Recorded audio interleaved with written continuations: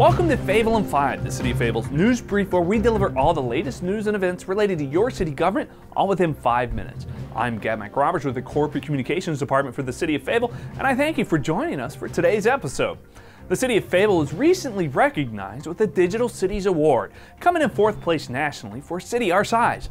This recognition is credited to the city's information technology staff's work on maintaining transparency and engaging its citizens. The annual survey recognizes leading examples of cities using technology to improve services and boost efficiencies. The city was awarded this honor because of its Fayetteville Outfront website for citizen engagement, Fayetteville Beautiful and Budget Chronicles websites, Crime IMAP technology, the Brave the Fire website, City Disaster Recovery, and the SeeClickFix app. If you'd like to learn more about the award or some of the projects that helped the city to win the award, go to FayettelleInc.gov and you'll find more information in the Around the City section of our website. Craig Hardy, president of the Rolling Thunder Chapter 1 in North Carolina, came to Fayetteville on November 2nd and presented the POW MIA Chair of Honor. Rolling Thunder, an advocacy group that brings attention to POWs and MIAs, unveiled and dedicated the POW MIA Chair of Honor in the lobby of City Hall, where the chairs to remain perpetually empty to help people remember that even though our soldiers are not here, there's still a space for them. It's very important to us because we're Gold Star mothers. Our children died in service to our country, and the mothers here in our chapter, our sons are home. But we know mothers whose children are not home. And so we place this chair in memory of them that have not come home.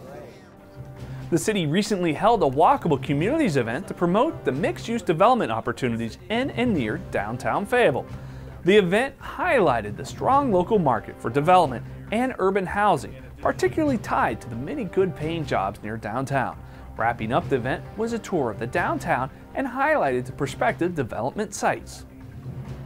SeeClickFix has just logged its 2 millionth issue worldwide, and it was here in Fayetteville. SeeClickFix is a company that manages an online communication system for citizens in cities all across the country to report non-emergency issues. SeeClickFix is also the company who created the SeeClickFix app for smartphones, which is used to make service requests to the City of Fayetteville. The 2 millionth issue was reported by the city's Director of Corporate Communications Department, Kevin Arata, who reported seeing graffiti that was spotted during his tour of the Walkable Communities event. On Tuesday, November 24th, the Fayetteville Area System of Transit, also known as FAST, will help kick off Second Harvest Food Bank's annual Heart of Carolina food drive. For 1 day only on November 24th, customers can ride for only 25 cents in exchange for donating a canned good when boarding the bus or fast track vehicle. For non-riders wishing to donate canned foods, collection bins will be located at the Fast Transfer Center located at 147 Old Wilmington Road, at Ireland Drive and Rayford Road, and at Cross Creek Mall near the food court entrance. The Heart of Carolina food drive runs from November 20th to December 9th. The red light cameras have been staying busy since the city brought them back this summer.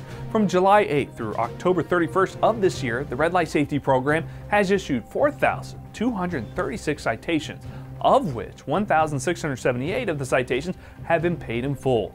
The second phase of the program brought 7 more cameras online on October 13th.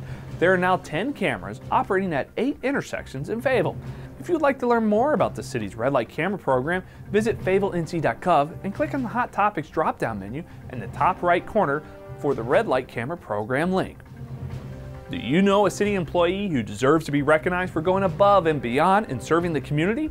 The city is now accepting nominations for the Core Values Award. The award is designed to create a culture of recognition, increase employee engagement, and reinforce behavior that exemplifies the city's core values and to recognize and motivate higher performance. All city employees are eligible for recognition, and any city employee or member of the public can make a nomination. Deadline for nomination forms is November 30th.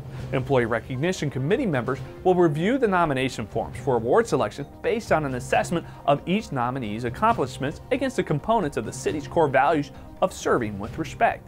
If you'd like to make a nomination, go to the city's website at FayettelleInc.gov and searching for the word CVA. Well, this will wrap up this edition of Fayetteville In 5. We look forward to providing you more news about the City of Fayetteville in the weeks ahead. And as always, you can watch this and other videos at FayTV7.com. If there's a topic or video segment you'd like to see on FayTV7, go to FayettelleUpfront.com and share your feedback with us. I'm Gab McRoberts for FayTV7, and thank you for watching.